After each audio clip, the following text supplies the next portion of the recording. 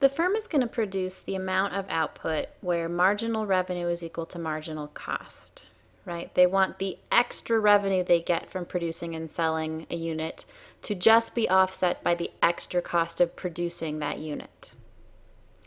Graphically, we know that the demand curve that the perfectly competitive firm faces is a horizontal line at the market price. We also know that in general, marginal cost has this shape. So our rule says they're going to produce a level of output where marginal revenue and marginal cost are equal, and that happens where those two curves intersect. I'm going to call that Q star. What we need to keep in mind is if the market price is less than the firm's average variable cost, then the firm's actually going to temporarily shut down and produce output of 0. We'll have to look at the average variable cost and the price wherever MR equals MC to determine this. So here's our graph again, and here's one example. So first let's find where marginal revenue and marginal cost are equal. I'm labeling that Q, where MR equals MC.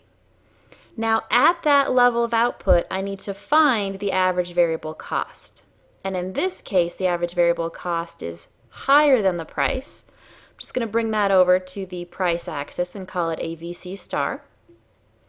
And I see that my average variable cost exceeds my price, so I'm actually should be shutting down as a firm, and the optimal level of output is actually Q star. Here's another example. So first let's find where marginal revenue and marginal cost are equal and label that. Now I'm going to, at that point, find where I cross the AVC. Now in this case, I'll go down to the AVC curve and over. And since price exceeds average variable cost, where marginal revenue and marginal cost are equal, that actually becomes my Q star.